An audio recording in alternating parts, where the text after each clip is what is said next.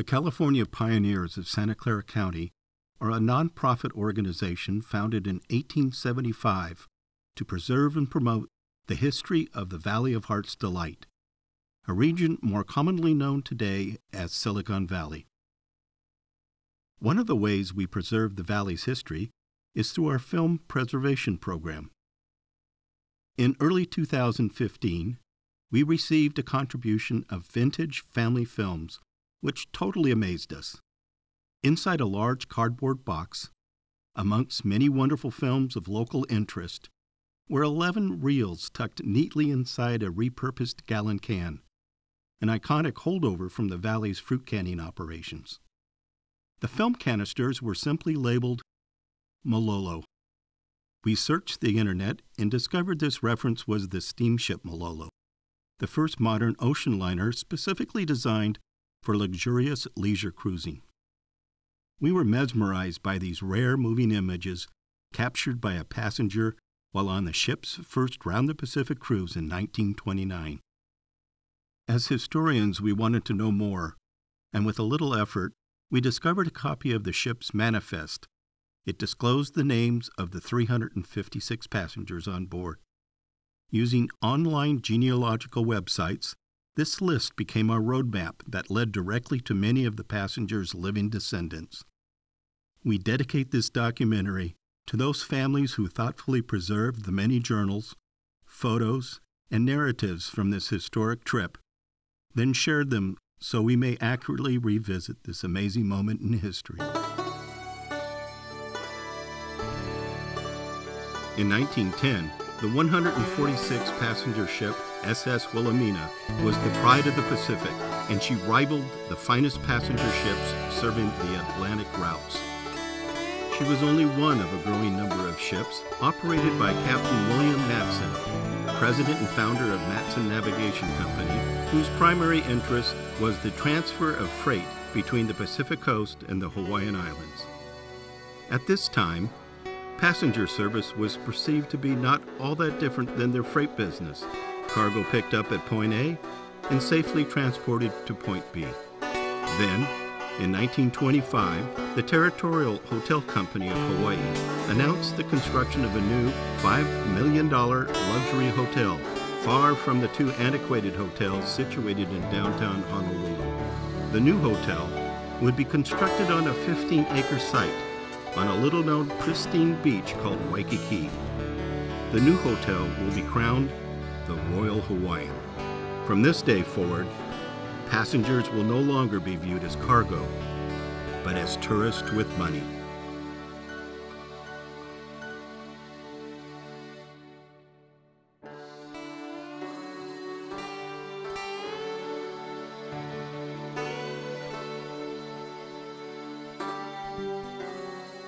In order to fill the hotel's 400 rooms, Matson commissions the construction of a new luxury passenger liner.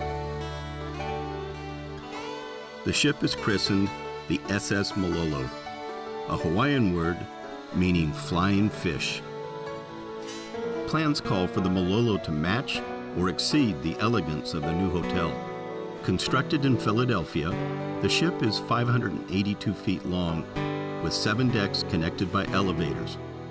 No other ship afloat could match the Malolo's comfortable amenities. Not only was she one of the most luxurious ships known to man, she was also the fastest.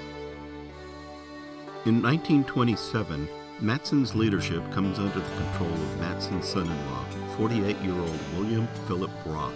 The world was a much larger place, and Roth conceives of the Malolo being utilized as a floating grand hotel, opening up more primitive and exotic ports of call.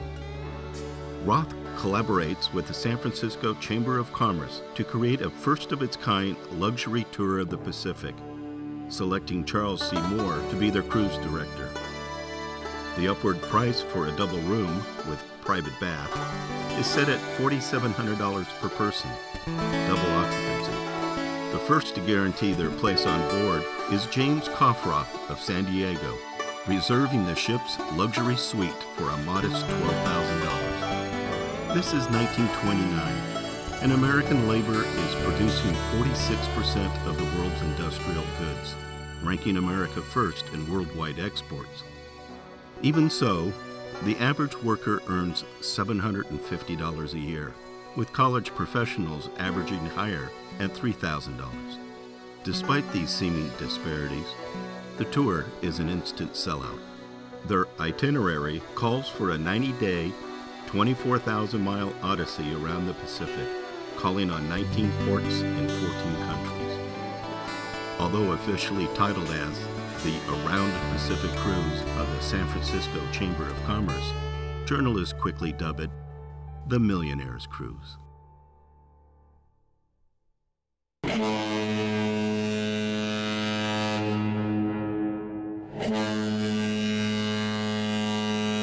All visitors ashore.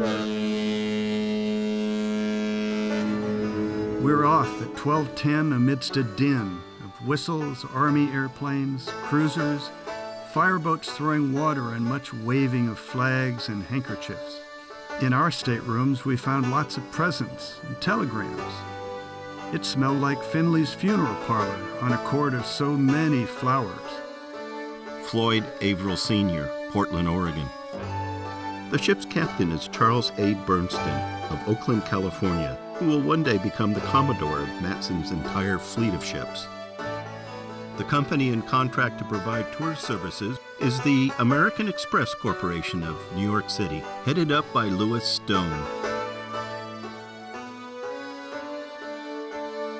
I had dinner at my regular time, but my family preferred to pass it up. Quite a stiff blow outside the gate, and while the wife and kids were not actually sick, they were close to it. Only about 20% of the passengers actually showed up to eat. Should anyone have an actual medical emergency, the ship's surgeon is Dr. Leo Stanley. Although he's dressed in an officer's uniform, he's actually the chief surgeon at California's notorious San Quentin State Prison. He will perform many plastic surgeries based on his theory inmates might reform their criminal ways if their physical image improved. Dr. Stanley's personal views on eugenics, especially his surgical practices relating to masculine virility, will one day come under serious dispute by the scientific community. During World War II, Dr. Stanley will once again find himself back in the Pacific, this time tending to the needs of wounded soldiers during his 4 years of service in the Naval Reserves. Dr. Stanley will pass away at age 90, never having any children of his own. After enduring 11 days in rough seas, the Malolo and her passengers finally arrive at their first port of call, Yokohama, Japan. The ship drops anchor outside the breakwater in order to allow quarantine and custom agents to come aboard. As passengers waited for their turn to go ashore, they were treated to Polynesian melodies from the Malolo's musical quartet, Sam Alama and his Hawaiians. In 1923, the city of Yokohama was laid low by an enormous earthquake. On August 31st of that year, it was a great cosmopolitan seaport of 500,000 people. By September 1st, it was a vast field of hot embers, heaps of brick and twisted iron, and more than 100,000 dead bodies. Despite significant reconstruction over the past 6 years, there are still thousands of temporary wooden structures as the city struggles to rebuild.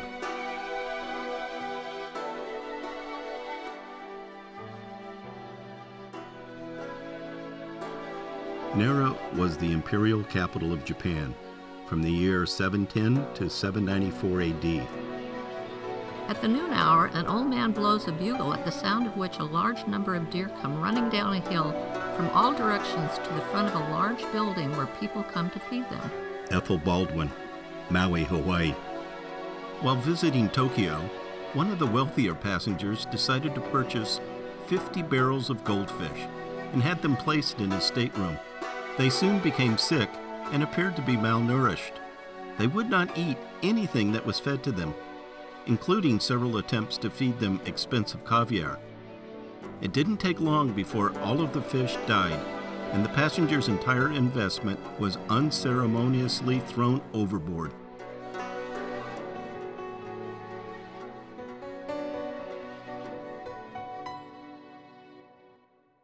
The oldest passenger on board is 82-year-old Charles Henry Hyde, founder and president of West Coast Grocery Company of Tacoma, Washington. The ship's youngest passengers are Andre Summers, age 8, and her 9-year-old brother Arthur Summers Jr. They are the children of 12-term Congressman Andrew Summers of Brooklyn, New York, who was unable to make the journey. In place of their parents, the children are accompanied on the cruise by their paternal grandfather, Arthur Summers Sr., president of New York City's Board of Education. This will not be Arthur Jr.'s last trip to the South Pacific. Arthur will enlist in the United States Marine Corps, proudly serving his country as a dive bomber pilot. His flight squadron, the 243, known as the Flying Gold Bricks, will be based out of Munda in the Solomon Islands. Before the war is over, this often overlooked 9-year-old passenger will earn multiple air medals, including the Distinguished Flying Cross.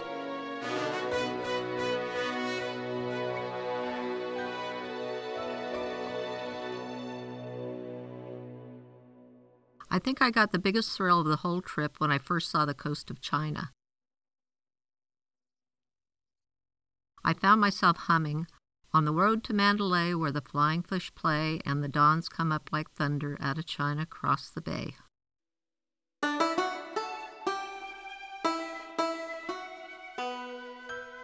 Anchored in the Bay of Qinhuangdao, a harbor tender transported the Malolo's passengers to a special 16-car train chartered by the American Express Company.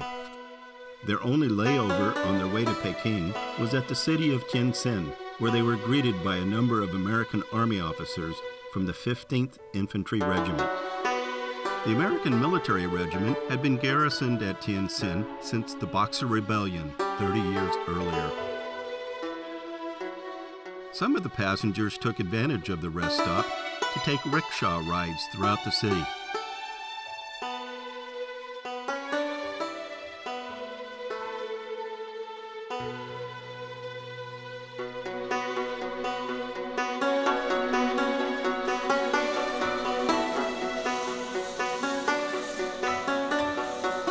Passenger James Irvine, a major landowner from Southern California, took this occasion to send a postcard home to Mr. Paul Schoof, an executive for the Southern Pacific Railroad in San Francisco.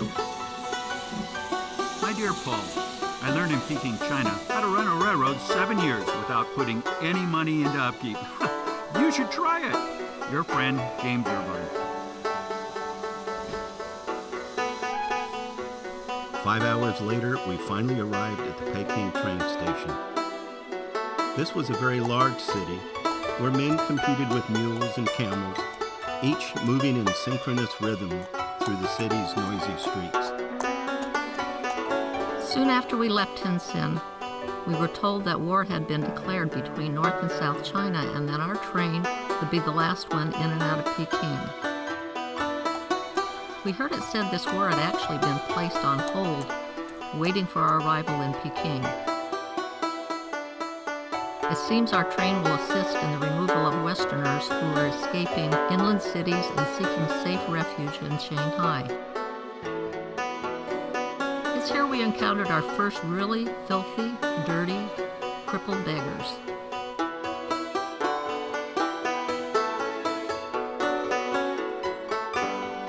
I'll admit, many of us felt ill at ease, as times are so uncertain in China these days.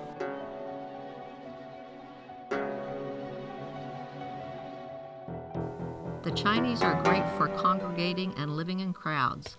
The rickshaw men often sleep in the rickshaws, as they have no homes and eat at the sidewalk cooking places. Every city has its own particular smell, and we all rode around with handkerchiefs to our noses. In the heart of this imperial city stands the famous and once exclusive Forbidden City of China. But no funds have been available to maintain its former splendor, and many of the temples are being turned into schools or offices or outright being demolished. Many are dropping to pieces from neglect. During our 3 days in Peking, we visited the famous Forbidden City, the Lama Temple, and the Temple of Confucius. We saw the summer and winter palaces of the Empress of China. Within the Winter Palace grounds was a pagoda-like temple where we saw a very famous white jade Buddha in the shape of a woman, life-size and sitting cross-legged on an altar. 200 years ago, this was a present from Burma. Draped across her shoulder is a gold-lacquered mantle which contains many real diamonds, rubies, emeralds, and sapphires. Nearby, we saw a marble boat anchored near the shore of a large artificial lake. Well, my impressions of Peking are walls, filth, dirt, smells, excited people screeching and yelling for no apparent reason, cruelty, beggars, neglect, no order about anything, and great uneducated masses everywhere. As you can see, I did not like Peking.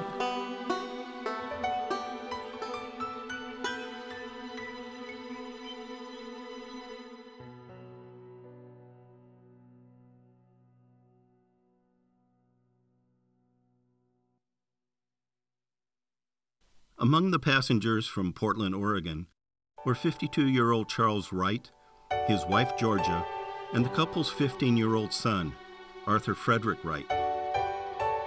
Peking was still a landscape untouched by the Western world. By being there, Arthur bore witness to the dying remnants of Marco Polo's Silk Road. The 2 days Arthur will spend in China and the indelible images he bore witness to must surely have been a seminal moment in this young man's life. Within the next 8 years, Arthur will earn multiple bachelor degrees, one in modern Chinese history from Stanford University and another in literature from Oxford. In July of 1940, Arthur marries fellow student Mary Oliver Claybaugh. While studying in China in the spring of 1943, Japanese authorities placed them under arrest as enemy aliens and are sent immediately to Weixin, a prison camp located in Shandong, China. Here, they will endure 826 days of hardship and separation until American forces liberate the camp in September 1945. This wide-eyed 15-year-old passenger will ultimately accept a full professorship at Yale University and be named the first recipient of the Charles Seymour Professor of History, a position he will hold until his death in 1976.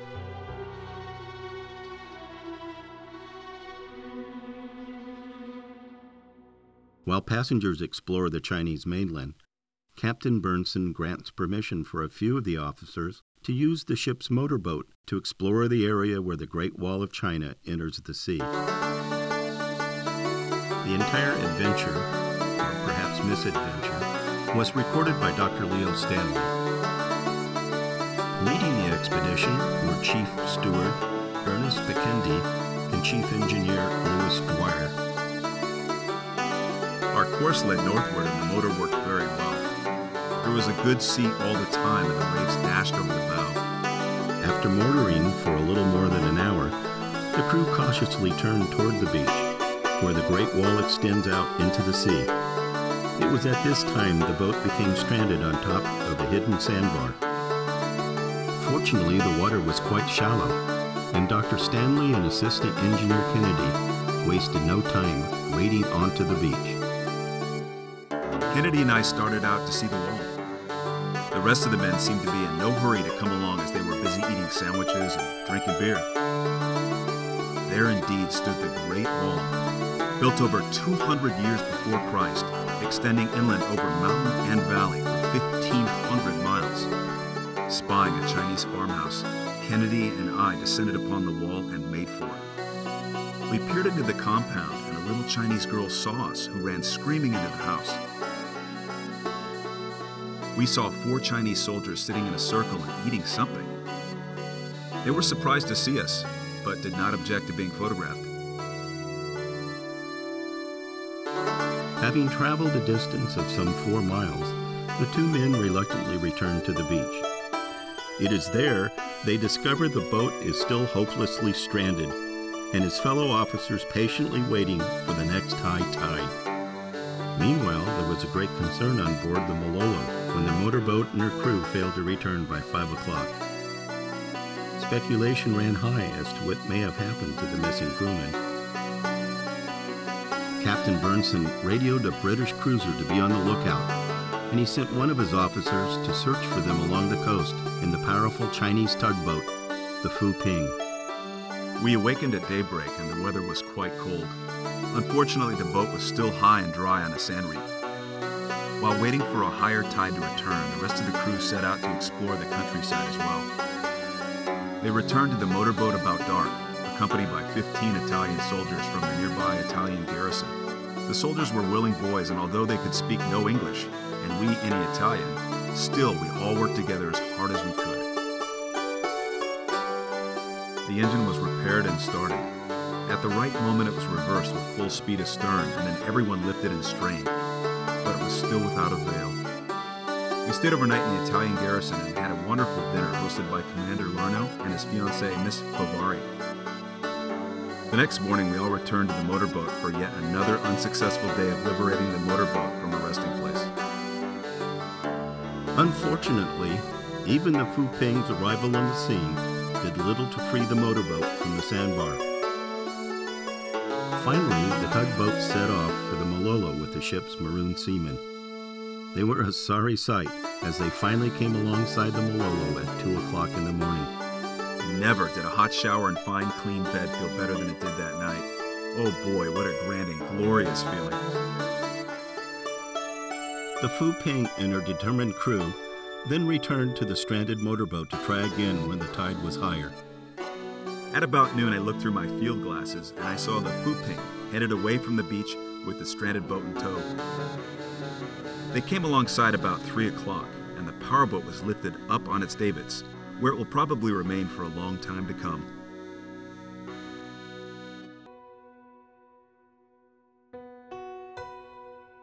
The word Shanghai comes from 2 Chinese words meaning approaching the sea.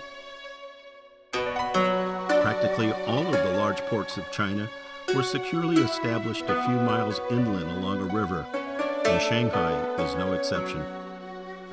While in Shanghai, Dr. Stanley returned to the Malolo one evening and was informed of a female passenger having need of his medical attention.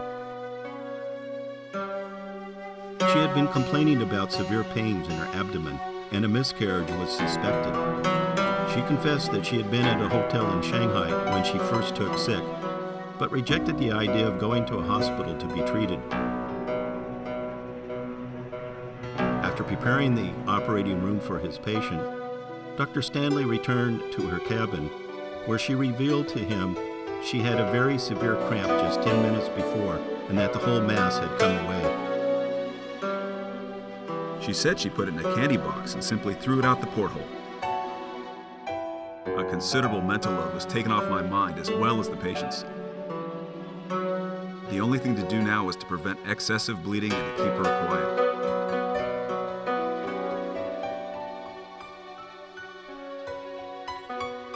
The Malolo was scheduled to leave Shanghai at 10 in the morning.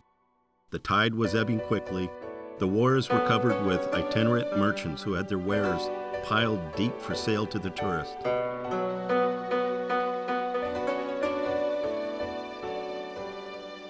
On the dock were many performers, acrobats, jugglers, dog and monkey shows, even trained mice. They would all go through their performances, all for some bits of coin. There were all sorts of beggars pleading with passengers to throw money down to them from the deck above. As Shanghai money would be of no value in other ports, the passengers threw down all that they had left. Whenever a coin was thrown down, there was a great scramble. Boys, men, beggars, and cripples, all struggling for the money.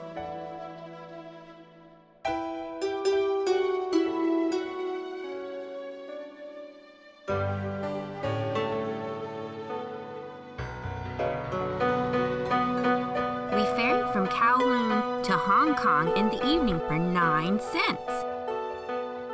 Nell McCarthy, Los Gatos, California. I was hoping to buy more Chinese dolls, but instead saw the poor coolies lying asleep on the sidewalk. Nothing wakes them as they are so tired from their rickshaws and sedan chairs all day long. The next day was warm, and we went to Repulse Bay for lunch, and the place was the grandest I have ever seen. Quail on toast, a pint of Chablis, braised celery, and a wonderful dessert, all for $2 gold. The view of Hong Kong from our boat in the daytime is wonderful. The view of the harbor at night is one never to be forgotten. I wouldn't mind living here. With an income of $100 a month gold, one could live like a plutocrat.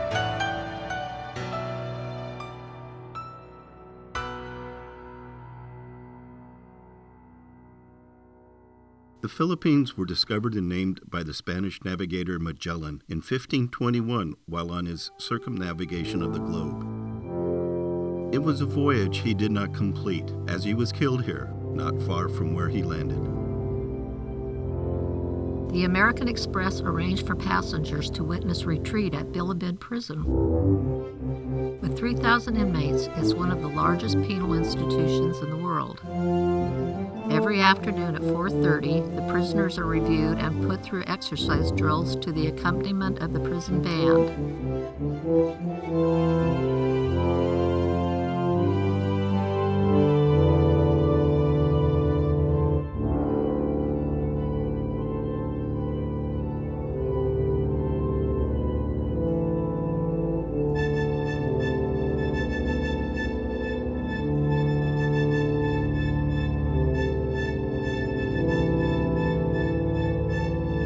Just as we cleared the island of Corregidor, the radio room lit up like a Christmas tree.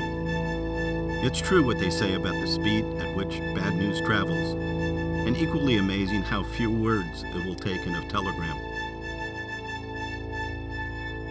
As news of the stock market crash spread throughout the ship, passengers huddled together and gossiped about billions of dollars being lost overnight. Others remained silent and simply shook their heads in disbelief. Phrases like Black Tuesday were bandied about, while others spoke more optimistically about a rosier tomorrow. But out here on the eastern fringes of the South China Sea, Tuesday was already Wednesday, and everyone seemed to be instinctively knowing there would be many dark days ahead of them. It has been said many long-lasting friendships were created between passengers during this cruise, but this was the actual date those relationships were formed.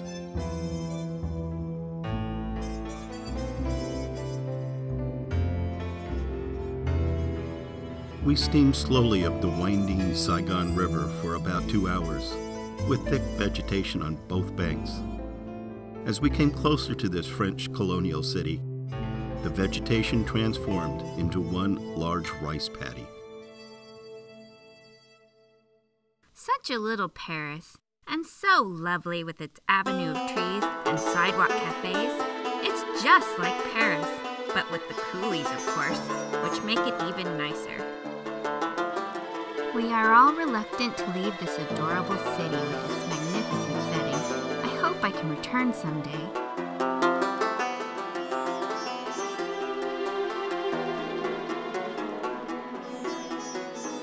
The Malolo anchored 16 miles off the coast in shallow, muddy waters.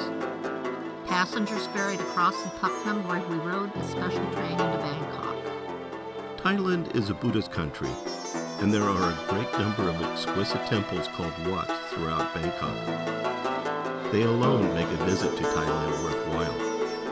The Malolo's passengers wandered throughout the various Wats all afternoon until they grew tired and all of the temples began to look alike. Many of the tired passengers went to the Phia Palace Hotel for afternoon tea, where they were entertained by the king's own Siamese dancers. We went to a snake farm and saw them take poison out of the most dangerous snakes in the world. This is so they can make a serum for the Pasteur Institute.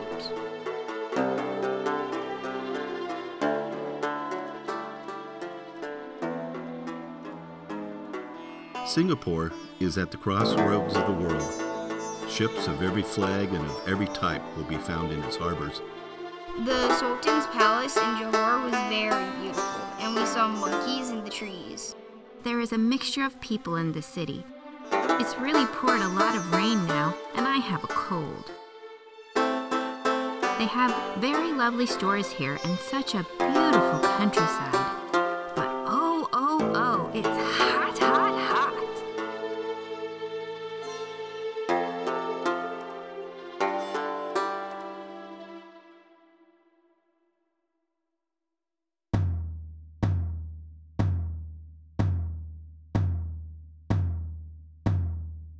At 10:30 on this bright, hot morning, Neptune and his staff came aboard out of the booby hatch on the forward deck, and they marched around the promenade deck. All of the passengers had assembled so they might see the ceremonies. When King Neptune returned from his walk about the ship, he came to the ship's officers, who were lined up along the rail on the forward deck, and again demanded that the ship be turned over to them. This being granted by the captain, they proceeded to a platform just forward of the bridge, and there they held court. Those whose names were called responded, some of them with reluctance, but others came willingly.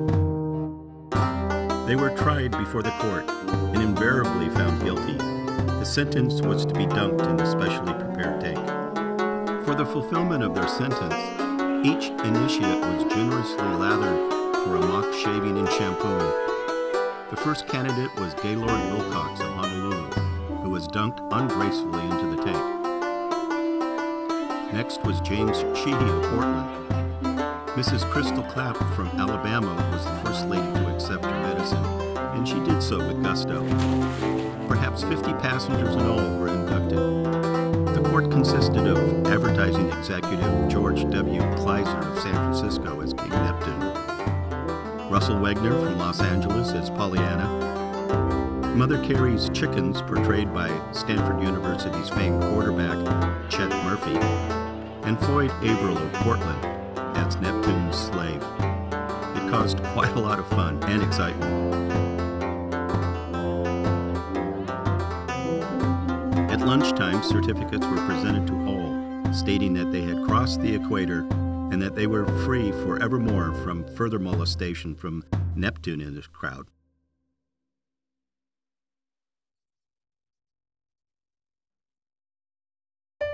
Java is the crown jewel of the Dutch East Indies, with Batavia as the capital of Holland's colonial outpost here in Southeast Asia. One day, we will refer to this very same geography as Jakarta, Indonesia. We took an airplane ride around the city. We went way up into the clouds, around 10,000 feet, and rode around for about an hour or so. There are many muddy rivers and canals here, and they're all filled with snakes and crocodiles. It was very beautiful. We arrived at 8 o'clock and took sightseeing trips. It is truly one big garden, and the people here are so different from the rest of the trip. The next morning, we visited a fine zoological museum and a tea factory. There are beautiful poincianas all along the river where women wash their clothes while their kitties play around them. Gee, sometimes I get so homesick. Anyway, everyone from the boat was invited to a dance at the Hollander Hotel, so we wound up there to say our goodbyes to all the good people we met here. It is still very hot, but not so hot as it was a few days ago. I thought I was going to die from the heat as we crossed the hottest place along the equator. Everybody had a good time in Batavia, and we really hated to leave.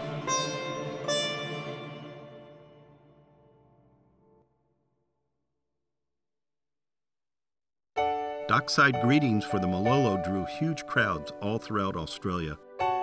Each port appeared to be competing for bragging rights as best host city. Passengers rode the Zephyr Ferry to Perth, where they were greeted at the Berwick Street jetty by Lord Mayor J.T. Franklin in all his majestic regalia. The band lined up in front of us and played the Star-Spangled Banner. Then God Save the King. The Lord Mayor then delivered a short address of welcome which was true and sincere. He was answered by Mr. Charles Moore, who spoke in the same sympathetic vein.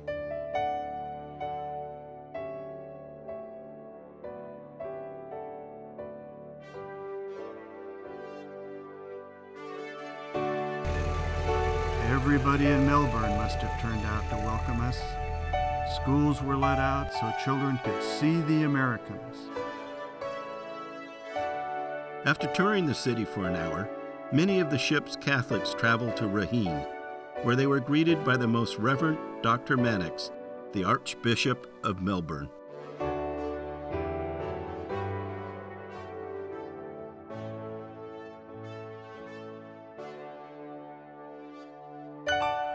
Some passengers traveled into the Yarra countryside, arriving at the Karami Guest House in Marysville.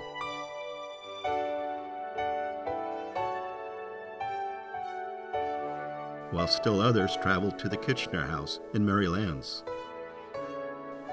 Melbourne has definitely staked her claim to be the finest city on the continent.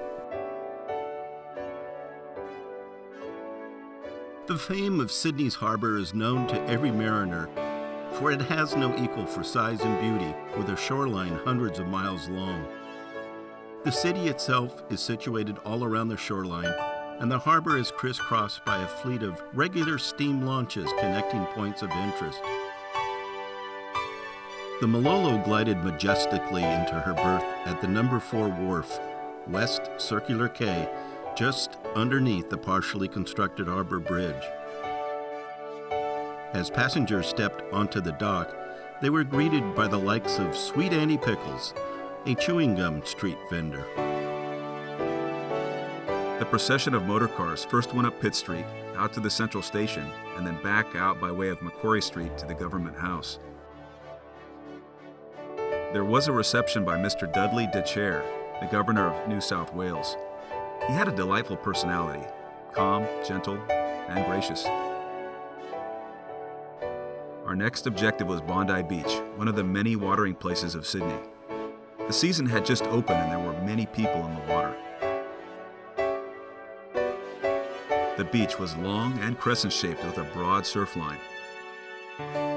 A life-saving exhibition was given for the benefit of our passengers by the Bondi Surf Club, headed by Tom Maher.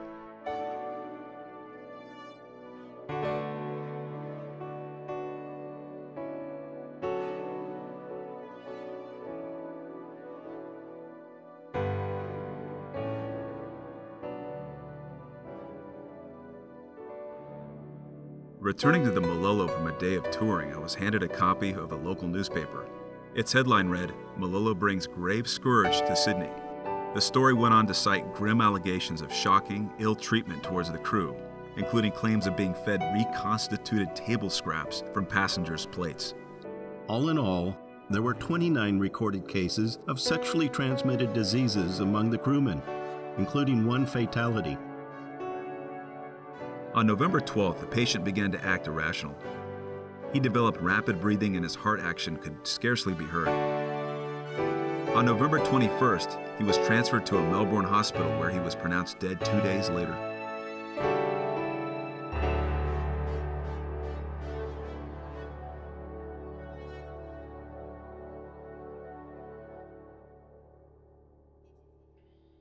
It is a very long distance from Australia to New Zealand, and crossing the Tasman Sea was very rough. Everything fell off the table. Rudyard Kipling often described Auckland, New Zealand as the last, loneliest, loveliest city of the British Empire. The country's 2 major islands stretch north and south, nearly 1,000 miles, and the climate and scenery will vary as widely as in South America. In 1929, New Zealand is populated by less than as many people as live in Brooklyn, New York, although the area is considerably greater than the British Isles. Nearly all of the passengers opted for the one-day tour to Rotorua, and by 8 o'clock, they were coming off the gangways and climbing into the American Express chartered train cars. Passengers were assigned to one of the many large awaiting automobiles which drove the few remaining miles to the top gate, which entered into the small village called Whakarawarawa. Groups of 6 were assigned their own Maori guide, dressed in a long, rustling piu-piu, a flaxen skirt worn over a red underskirt. Inside the village enclosure, hundreds of tourists came face to face with hundreds of natives. Among the pretty native women was a young Anahato. The passengers heard her sing the popular tune Pokare Kareana, a haunting Maori melody that will soon become the country's unofficial national anthem.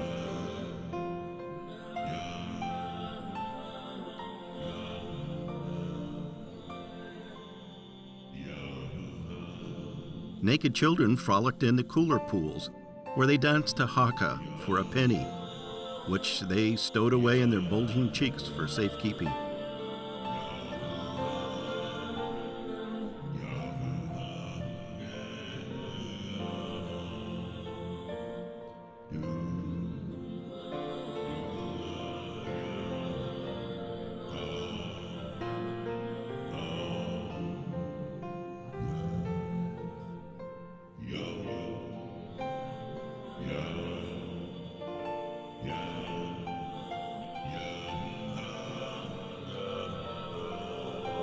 As the tourists moved along, the guides explained the carvings on the meeting house and pointed out cooking pots in the bubbling mud pools before entering Whaka village.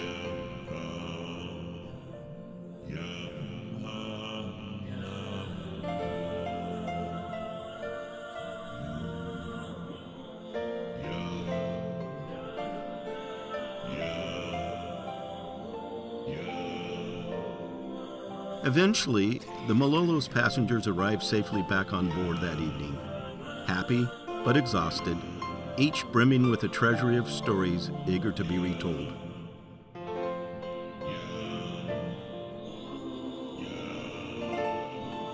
Mr. James Coffroth secured over 100 passes to the horse races this afternoon at Takapuna Jockey Club, across from the harbor. Coffroth had created his own racetrack and casino just across the Mexican border in Tijuana, Mexico. He called it the Tijuana Jockey Club, and it had been a popular tourist destination throughout the 1920s. It was always a favorite spot for the Hollywood crowd, and San Diegans by the thousands would cross the border on Saturdays and Sundays to have a drink, watch and bet the races, and perhaps a slight chance to rub shoulders with a celebrity.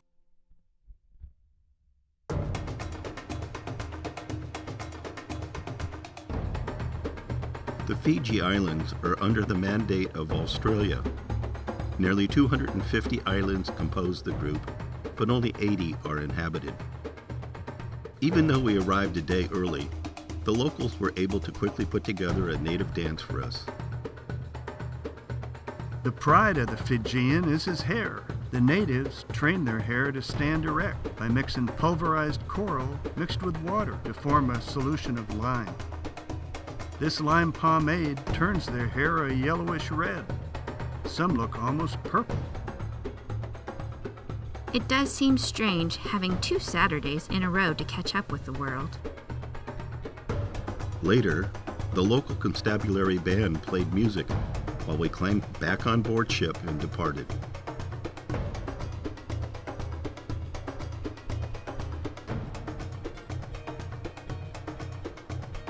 Pongo Pongo is the name of the American naval base on the island of Tutuia, a part of the Samoan group.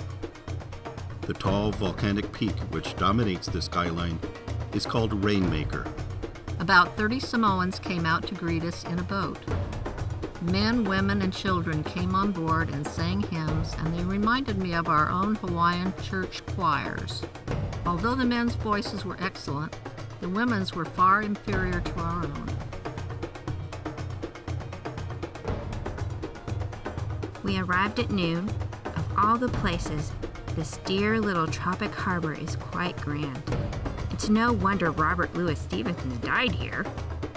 It's a place you dream of, but never expect to see.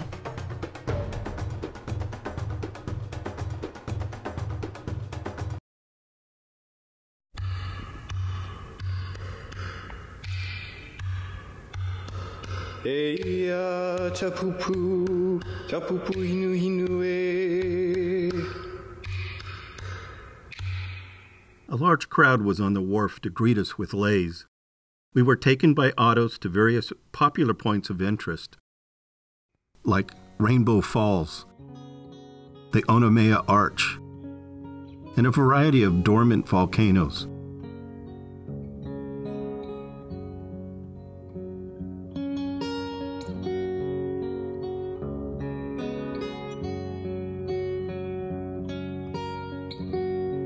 After a fine lunch at the Volcano House, we were entertained with ancient Hawaiian songs and dances by Mrs. Helen Deshay Beamer and her family, consisting of herself, her sweet old mother, 2 daughters, and a little granddaughter. Never underestimate the future contributions of a 6-year-old.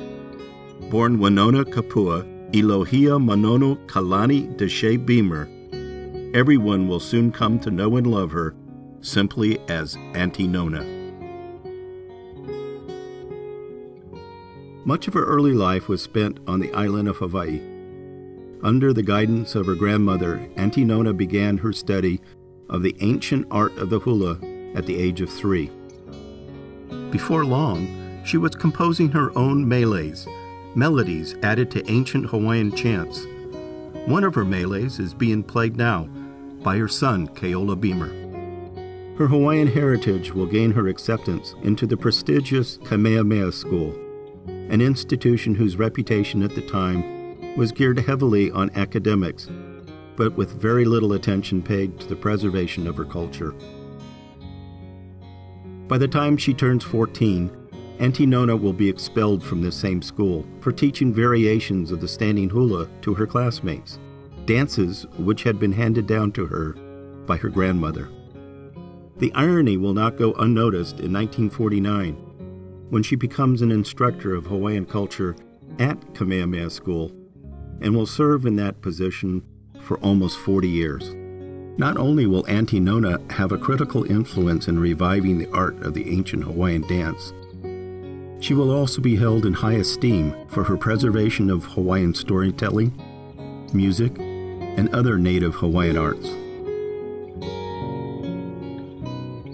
The day went by very fast as we soon found ourselves back at the boat and sang our alohas to the Big Island.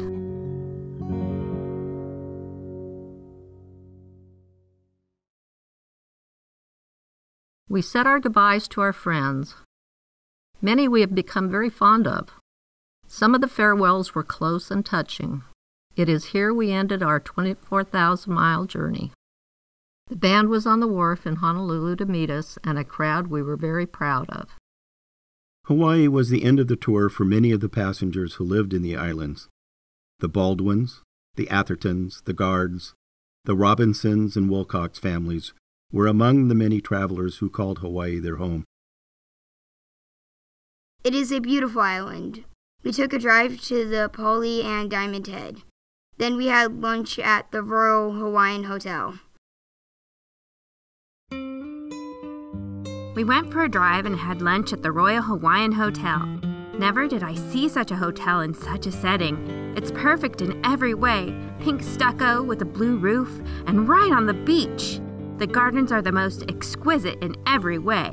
I've never seen anything finer.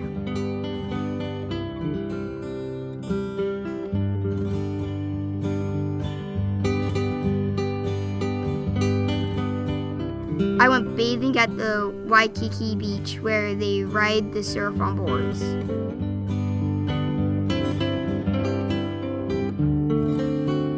One local family who also bid their farewell alohas was Dr. Orman Wall, his wife Julia, and her 17-year-old daughter Eva Grossman. Dr. Wall, a practicing dentist in Honolulu, also held the patent for the automated windshield wiper system for automobiles. His wife, Julia, received income of her own from her father's Chicago-based company that supplied heavy equipment to Illinois railroads. Despite the onset of America's Greatest Depression, the walls marked the occasion to initiate groundbreaking for a large family summer home. The location they selected was along a pristine sandy beach, nestled between Waimanalo and Makapu'u Point on the windward side of Oahu. Locals still refer to this 3-acre parcel as Pohonu, the Hawaiian term for sea turtle enclosure, named for the ancient pond adjacent to their home, where turtles were once raised for the pleasure of Hawaii's royalty. The home will remain within the family for 82 years, during which time it becomes recognizable worldwide as Robin's Nest, the magnificent beachfront estate of the fictitious Robin Masters on the television series Magnum P.I.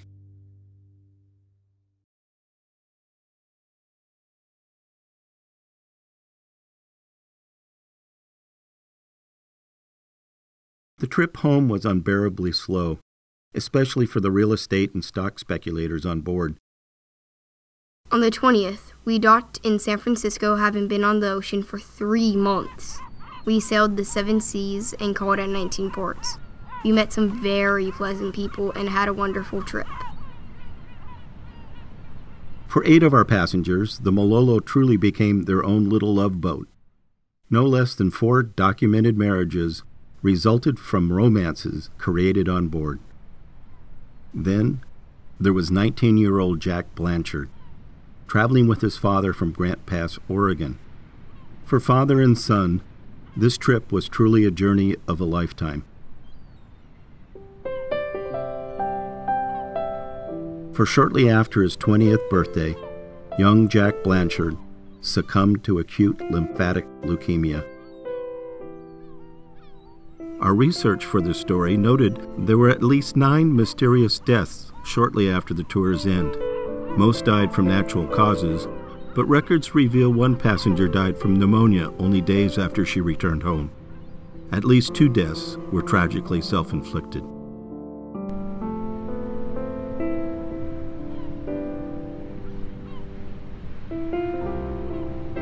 It had been 90 days since the Malolo ventured through the Golden Gate, her staterooms teeming with wealthy pilgrims searching for adventures in exotic worlds far from view.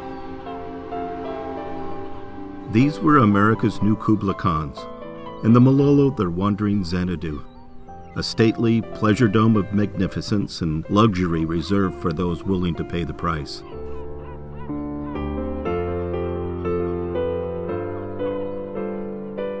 The Millionaire's cruise was over. The 20s had lost its roar, the heat of the jazz age cooling while fortunes slipped from their grasp and lifestyles became irreversibly transformed. The night before the Malolo returned home to San Francisco, Normanton penned a poem to his wife Estelle. Since we began our Pacific journey with the discovery of films taken by Louis O. Normanton, we believe it's only fitting to end it with his words as spoken by his great-grandchild, Paul Normanton. Yes, we have been traveling for exactly 90 days, seeing all the scenery that across the ocean lays.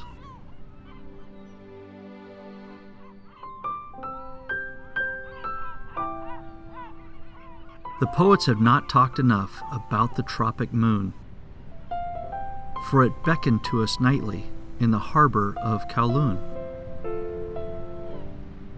Samoa, with its coloring and gorgeous scenery too, surely did entrance us as the tropics like to do. Then we came to old Hawaii, closer now to USA, and we felt a thrill of gladness when presented with a lei. Our visit was too short in that land of fruit and flowers, and the strain of their aloha lingered with us many hours.